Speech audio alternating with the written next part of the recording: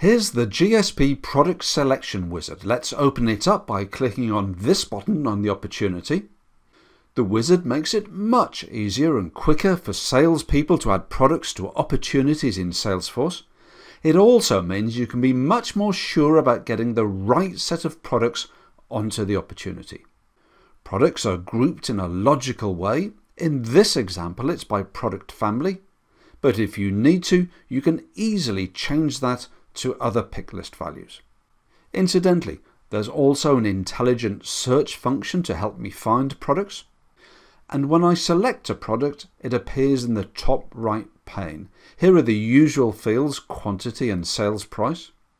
Again, you can easily adapt this to include other fields. As I add products, the list builds up in the bottom right, along with a running total. And by the way, you can also select packages. These are product bundles that contain multiple items, perhaps sold for a discounted total amount. Now here's what the product wizard doesn't do.